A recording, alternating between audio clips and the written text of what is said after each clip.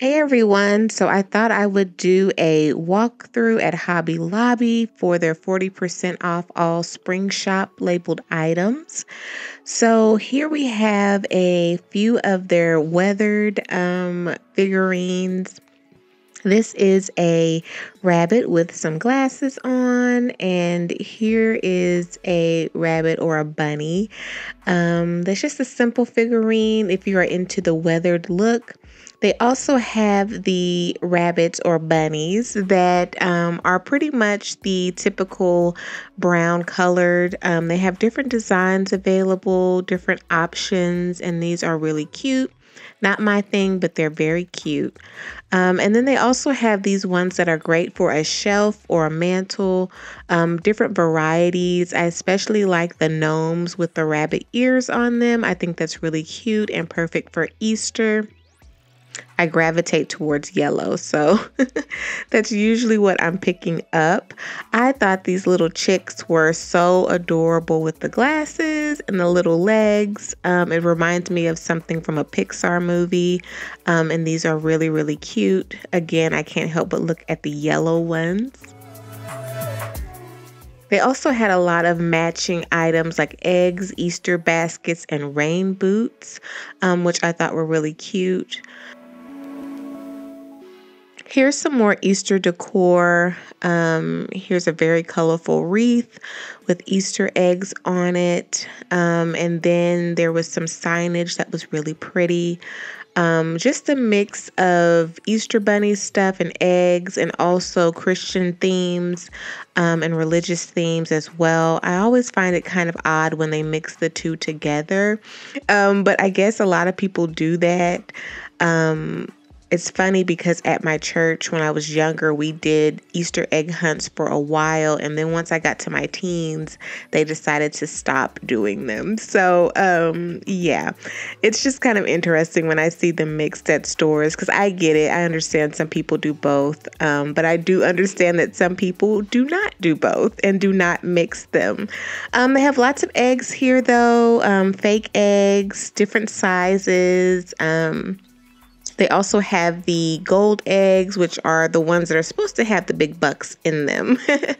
And then they had, of course, a lot of Easter baskets or Easter pails. Lots of options. These would be great for maybe some type of a DIY. If you wanted to go up a notch from maybe Dollar Tree or Walmart. And you could possibly reuse these for a couple of years as well. Also in the spring shop, they had a lot of different items. This macrame, I guess is the way you pronounce it. I really like this hanging basket. I thought about getting it, but I wasn't really sold on the price, even with the 40% off. I just wish they had some different designs to them. But anyway, and of course, we are still talking about storage. I love the color green. And so seeing these olive green baskets were just so pretty to me. These are plastic baskets with a woven look, and they had several of them. I'm not even showing all of them here, but if you are still doing storage, these would be great for that. And more signage, perfect for spring. Really, really pretty welcome signs and just signs to update your home and give it a nice spring refresh. These would be great for housewarming gifts if you know someone who has just now gotten their own place, just to kind of give them some personality to their home. And I have been looking for some shelving for my bedroom.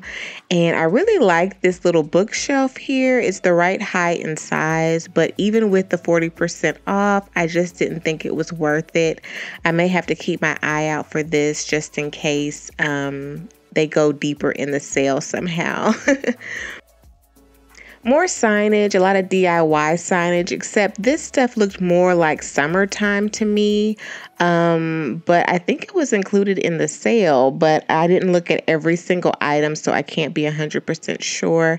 But a lot of this looked more summertime to me. So, but you can kind of give it a spring twist with the right colors. And here's some more Easter related items. These beaded garlands with Easter eggs are really pretty. Not really my thing, but they are really, really pretty. And I think they would be great on a mantle if you are decorating for Easter.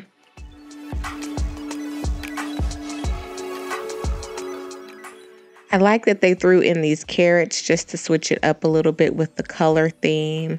And they're a little more rustic looking, so that's nice as well. And more wreaths, a different variety, different sizes. Honestly, I wish they had a few items that weren't as colorful, but you can always DIY that if you wanted to. But I like that they have these here. I just wish they had a better variety. And here's a little on the nose decor with the spring sign. It's really pretty. And I found one little guy that was out of place, and I decided to put this back, and it says risen on it. And I guess it's the shape of an egg. I don't know if it's supposed to be an egg or a stone, but anyway.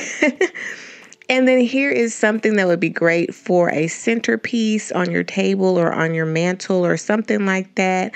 I would think that you can also decorate the wooden box that it's in. That would be really nice.